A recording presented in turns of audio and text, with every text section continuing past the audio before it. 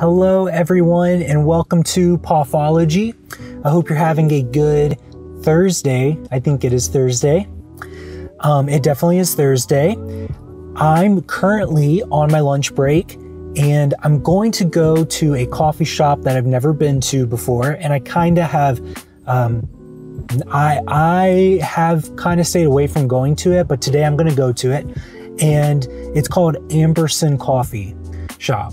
So they're so close to Calvin Fletcher's. I normally just go to Calvin Fletcher's, but today I'm going to try something different and I'm going to check them out. So I invite you to come with me. It's a coffee shop slash grocery store, you know, like small grocery store. And we'll see what they got. I looked at their menu online and they have a horchata latte as well. That's the second one I've seen. The other one's at Certain Feelings Coffee. And I will say that their coffee is expensive, but we'll see why. I don't know. Maybe it's worth it. You know, it is interesting, like their lattes and stuff are expensive, but I did notice that their horchata latte is the same price as Certain Feelings. One of the main reasons I've stayed away from going is because the prices were so high. And they might have changed since then. I mean, I remember sometime in February, I was planning to go there, but I saw that their lattes were $9.50. They had 2 lattes on there that were $9.50. And I'm like, dang, why in the world? But I think it's because they are a sustainable coffee company yeah. So, okay, it doesn't matter. Let's go check them out. We'll see what they are. We'll see what they got and we'll go from there. So, okay, bye. Okay, so I'm here at Amberson's and I'm parked in the middle of their area because I have no idea where to park besides on the street and it's raining. So I'm just parking in front of their place. So hopefully that's fine. So I'm gonna show you what it looks like.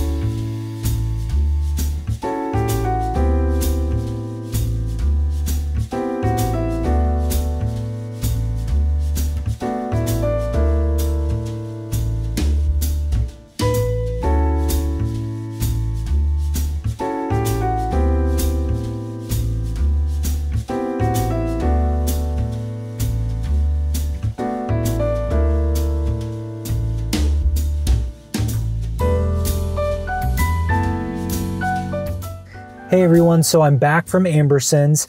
I was just there very quickly. I wasn't there very long because like I said, I parked in front of their store, and yeah, you're probably not supposed to do that. So I was like, oh my goodness, I probably should move, but I'm not gonna walk in the rain. So I just parked there. But it was really nice in there. As you have seen, maybe you've seen if I post the footage, it was really nice in there and very Instagrammable. The staff were very awesome and very nice, and I really like it. I mean, I could definitely see myself going back if their coffee's good. So I got 2 drinks. I got a cold brew, which was $4, and it didn't seem like they upcharged me, you know, for the glass. So they come in these glass bottles or glass jars that you can keep, and I think you're probably supposed to return them. I don't know. They didn't tell me to return them, but I kind of wonder if you're supposed to like take it back when you get your next drink or something. You know what I mean? Because I kind of feel like, what is the reasoning to do this? It's to make it like sustainable. But see, my issue with that, which I'm all for being sustainable, it doesn't matter. Okay, I'm not gonna say anything stupid. Okay, so I'm gonna taste this cold brew. This is just I guess a 72-hour cold brew. It's cheaper than their pour over coffee. Their pour over coffee is $5. This is $4. So I kind of wonder why that is. Maybe it's because they make it in batch. And it smells very good. Yeah, it's very, like, this is really good cold brew. It's way better than that cold brew I had at Foundry Provision. Yeah, this cold brew is excellent. It has nothing in it. If you've ever had a, what's it called? A gushi, whatever. It's African coffee beans, Kenya beans, maybe. It's very good. It's very fruity, which I know a lot of people are surprised by that when they maybe don't have coffee or had a lot of coffee. You just drink your Keurig and your Folgers. This, there's coffee out there that tastes like straight up fruit. And this is a great example of that. It's wild. It's very, very good. I really like it. And I was not expecting to like it. Now this is a fig latte. So it has, I don't know if you can see this, but maybe you can see some of the vanilla bean in it. So there's vanilla, and then they have a fig syrup, and espresso. So it's fig, vanilla, espresso, and some form of milk. So you can get macadamia milk, whatever milk, oat milk. They got different options. You know, it's like it's a hipster coffee shop. So it smells good. It's good. I mean,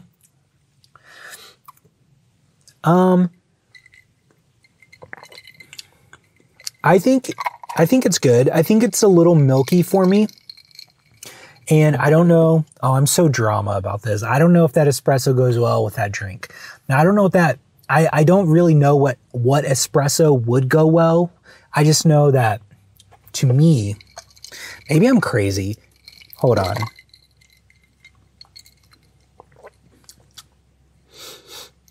That was weird. I'm sorry. I'm sniffing everything.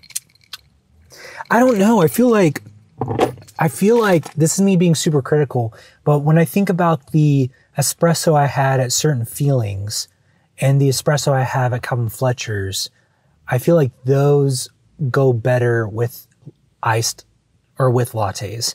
And I don't know what type of espresso they use. It's definitely different. Maybe I'm crazy. It's fruitier, kind of like this is fruity. And it's not the fig. It's that espresso taste in this drink that is, it could be improved. And I don't really like it that much. So, but I love this cold brew. This might be the best cold brew I've had in Indy. Yeah. It's definitely, you know, okay, you probably got to like coffee to like this. Like, if you go to Starbucks and you're used to your Starbucks coffee and your Starbucks cold brew, you're not going to like, you possibly won't like that. Maybe you will. It's just not going to be what you're expecting. It's a bright summer cold brew. It's great. This would be amazing to have on 4th of July for breakfast on the 4th of July. So I like it. I would be interested to try their other drinks. Thinking about their espresso, I bet their espresso is super good just by itself. Like, I bet it, I've had some, okay, I've ordered espresso by itself a few times, you know, like you get espresso and then a little seltzer water with it. Amazing. There's this place in Oklahoma City I went to. I don't remember the name, but it was the best espresso I ever had. And I bet the espresso at Amberson's is superior. Like, I bet it's really good by itself. But, you know, but maybe I just need more espresso in this. I don't know. Well, that's Amberson's. I really like it. I mean, yeah, you know, at first when you look at it online, you're like, if you're looking at prices, like compared to Calvin's, they're way more expensive, in my opinion. Besides maybe their specialty drinks. Now, Calvin's specialty drinks, it doesn't matter where you go. Specialty drinks are going to be expensive. Like at Certain Feelings, they have the same price as Amberson. So, but Certain Feelings markets it as this is a cocktail specialty coffee shop, kind of. I think that's kind of like their thing, you know? So, and I'm okay with paying for that. I think Amberson's, when you just first look at the website, it's one of those places where it's like, oh dang, you got $5 coffee. But that's just more common nowadays, I guess. It's probably just my mindset about it. Anyways, okay, I would probably go there, go to Amberson's for cold brew. Their grocery store was interesting. I do wonder like the reasoning for having that right where Amelia's is at.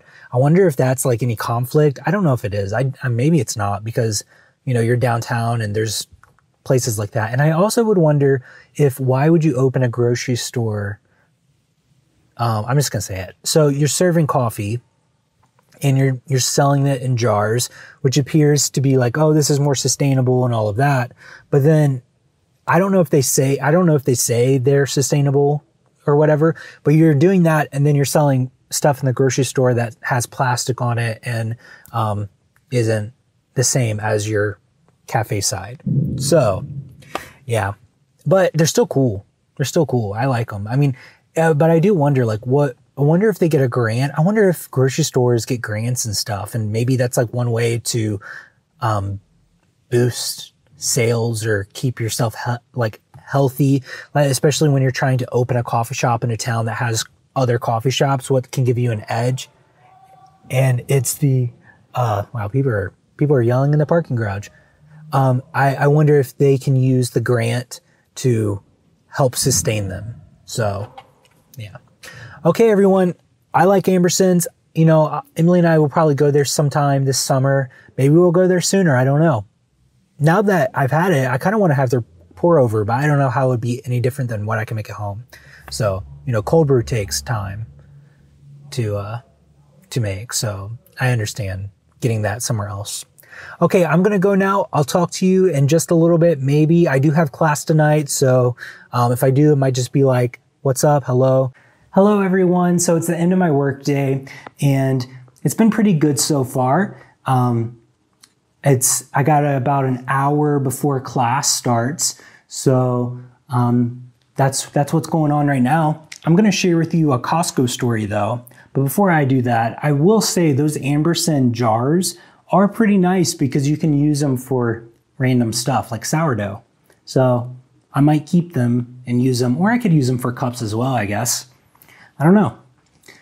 Okay, here's my story about Costco. So the other night I was at Costco. It was about 30 minutes before closing. And I'm checking out 30 minutes before closing. They have one lane open and all of their checkout lanes are open. The one lane had about 8 people in line. The human lane had 8 people in line. And then the self-checkout had a couple open. So I go to the self-checkout and start checking out. And I really only have, I have 5 items. And I start by checking out my LaCroix water. Okay, so I got little LaCroix cans. And right when I scan it, it freaks out and says, don't scan heavy items. And so I put it beside the scanner like you're supposed to. When you do self-checkout, you scan it, then you put it down.